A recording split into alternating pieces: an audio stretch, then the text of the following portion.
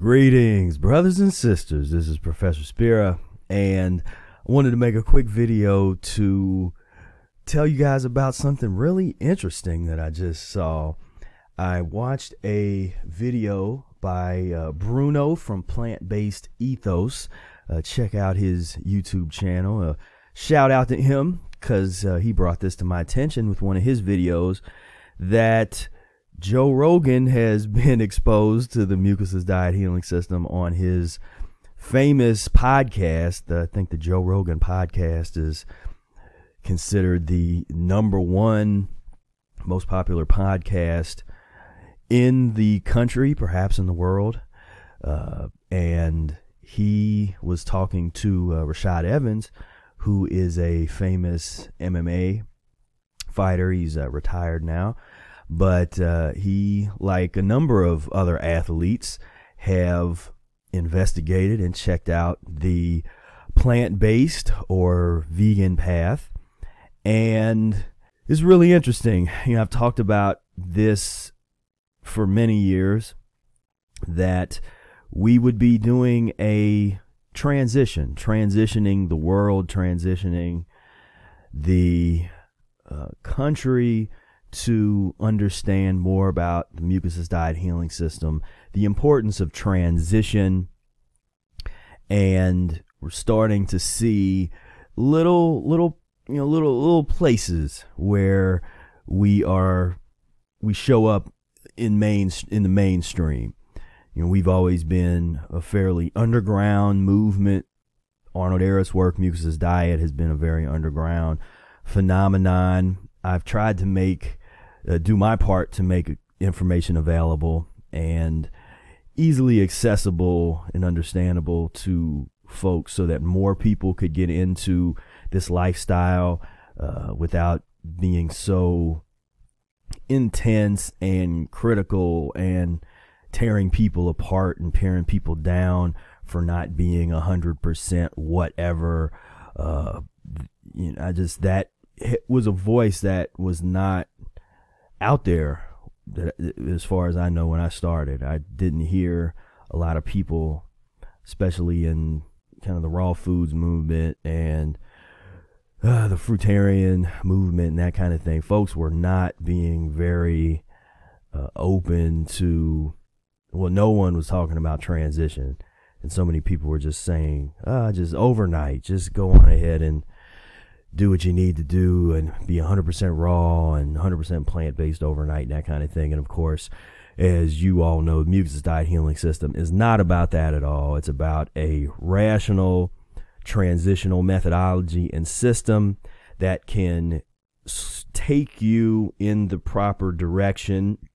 It's nothing more than a set of tools. You use the tools how you need to use the tools for your body, for your physiology. Yet a lot of people still have this interpretation that the Mucusless diet is extreme because they confuse the theories and the philosophy with the methodology. And for some reason, people skip over the methodology and they focus in on some of the higher ideals that Arnold Ehret discussed.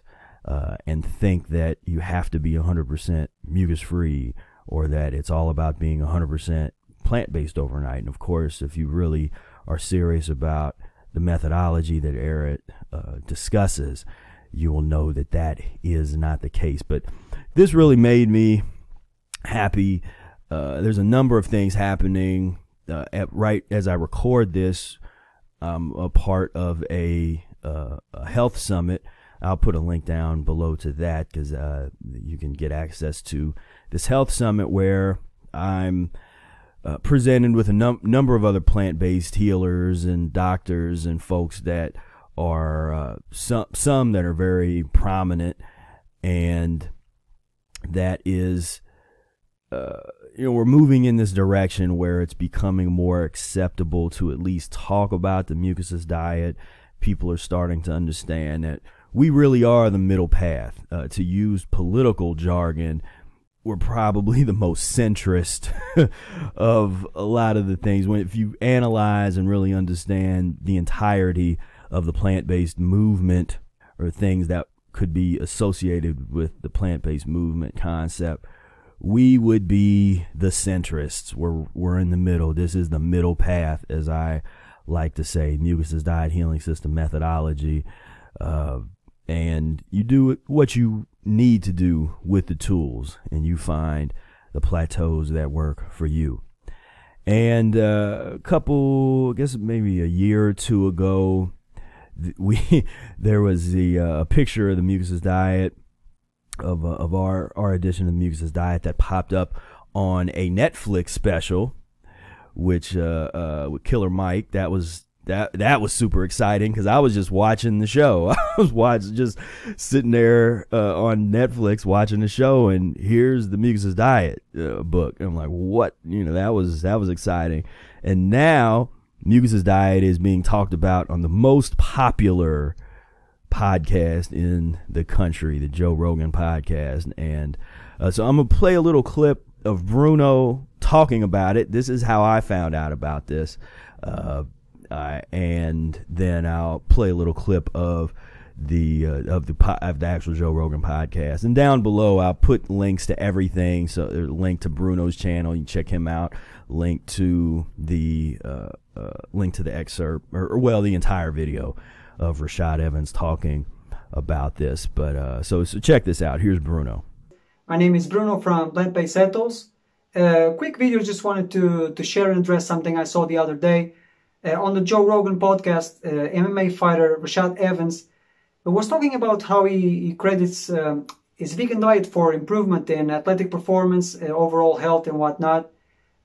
It's really great to see so many athletes making the connection, the transition into a plant-based diet.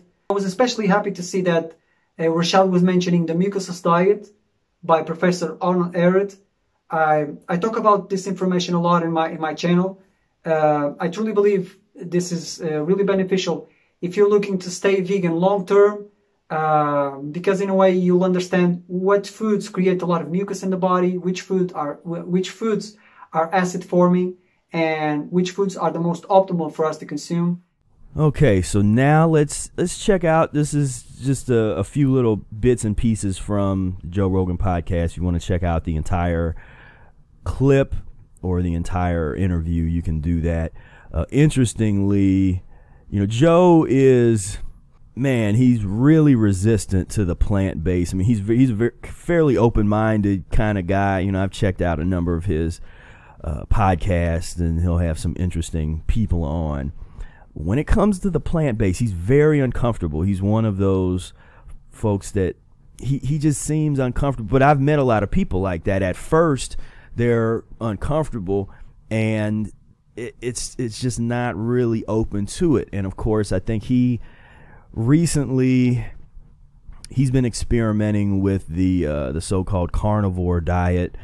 So I think for the entire month of January 2020, he ate nothing but meat, I believe. But then I didn't watch there's a video that is out there where he did a review of his experience with it. I haven't watched that yet. I should probably check it out, see what he had to say. But I won't get too deep into that. All I'll say is he's had a number of guests that are notable vegans or plant-based, from the RZA, and now Rashad Evans, and there's a couple others pop up. There's a couple MMA fighters that are still MMA fighters that say that they eat plant-based diet or a vegan diet, and it just really baffles him, because he's like, well, what about the nutrition and then this, and do you take a lot of supplements? And he's just very fascinated by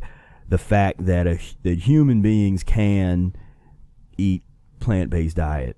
And so I'm rooting for Joe. I'm hoping that eventually he's going to check this out, and he checks it out the right way with some kind of transitional methodology, because I can imagine that his experience when he starts to try, and if he's ever tried plant-based, or I could just see how with the addiction to the meat, he would start to feel weak, tired, and he's going to run away from that. You know, like a lot of people, he's no different from so many folks that don't understand what's going on when you begin this type of transition, when you start to get off of the meat, when your body is totally used to and addicted to that heavy stimulant, that concentrated, as we would call it, the pus forming items, you know, that decompose into this very viscous stuff. The residue of that stuff in the body is not good, and it prematurely ages you, and there's all the symptoms and the illnesses and things that are tied into that. But it's there, as long as you stay and listen to the right medical people, they will sweeten you in your ignorance, in the sense of making you feel good about eating the meat. You know, it's like, yeah, and that the illnesses and premature aging and any kind of problems don't have anything to do with the meat, and has everything to do with anything else in the world besides that. So anyway, check this out. Great clip. Here you go. I feel good though, man. I feel really, really good, and it's a level that I didn't expect it. I didn't expect to feel this good. I didn't think that a diet can make me feel this good. What is particularly makes you feel so good? In what way? My energy. I have an energy level that it's really hard to say. It kind of feels a bit supernatural in a bit, you know. Like I feel energy. Like I feel like my body's energy. It's kind of hard to say. It's kind of like not hard to say. It's kind of hard to describe without looking crazy. I read this book, The Mucusless Diet, and it's by Dr. Arnold Ehret.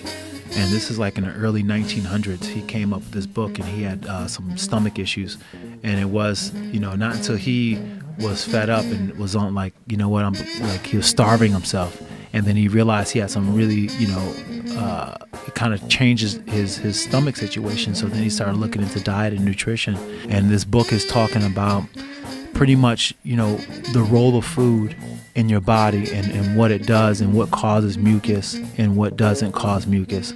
And you know, through understanding the Mucusless Diet and just reading it, it just gave me a different hold on understanding, like a different understanding of why I'm doing this, you know. And it became to me deeper than just like, oh, I can't have this because, you know, the diet says I shouldn't have it. It says I can't have it because, you know, this is going to cause inflammation. You know, I know the deeper reason of why, so it's easier for me to avoid the pitfalls of bad food, you know.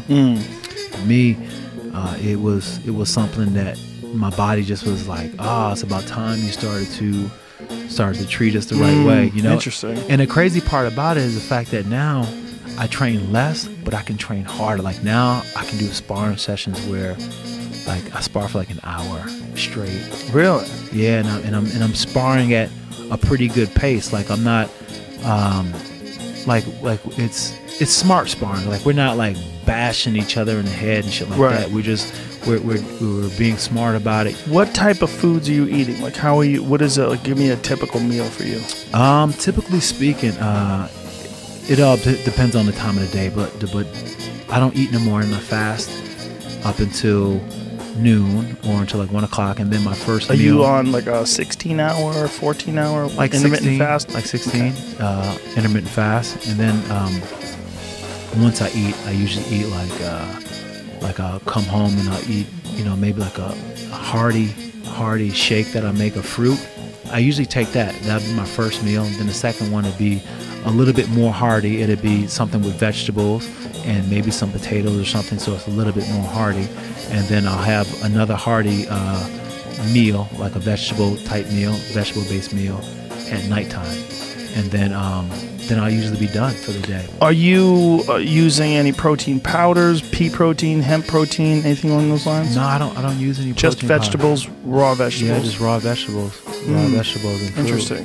Yeah, and I don't really feel like I have a need for it. Like I feel like my muscle mass is pretty good. Like I don't feel like I'm too skinny or like I'm not gaining any muscle. I feel like I can gain muscle, and you know, it's just been working for me. And So basically, you just eat to feel good, like however it makes you feel good. yeah, right. And you've got it down now. You know, Yeah. like what kind of foods. It's the supplement thing gets strange with vegans. You know, there's a lot of folks that they're mixing a lot of different dietary yeasts and a lot of different powders and different things and blending these different things. And it's some people don't like the way that feels when you're eating like that. But it sounds like what you're eating is much more whole food based. Yeah, mine is just whole food based. Like a lot of the foods that I became actually a good cook now because of the fact that I had to learn to cook my own food. My wife, she was busy becoming busier on her own, doing her own thing, so she wasn't able to cook for me like she was before. But then I learned myself. And through learning myself, it just completely just like took the shackles off of me. You know what I'm saying? Right. All right. So there you go. Very interesting. I'm just really happy to see Mucusless Diet Healing System start to get recognized. Of course, as as it gets more popular, there's more scrutiny and there's more you get more haters and more suppression. You know, I'm dealing with this Facebook drama right now. I talked about it in my newsletter that I just put out, which you can check out if you would like. Make sure to sign up at the to my newsletter. Link down in the description. But anybody that's spent time in the natural health world trying to share this information knows what I'm talking about. There's just these little things that start to happen, suppressions.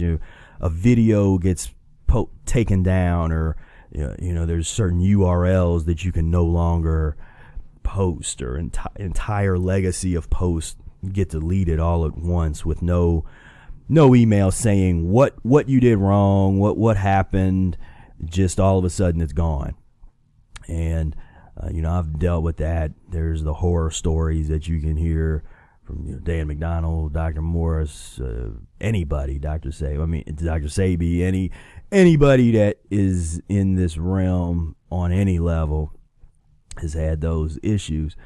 But as I said in the newsletter, we're not gonna be silenced. We're not gonna go away. We're not gonna get scared or go just whatever. This information is a human right. Natural health is a human right. And to suppress these ideas is criminal. And so I'm not going to stand for it.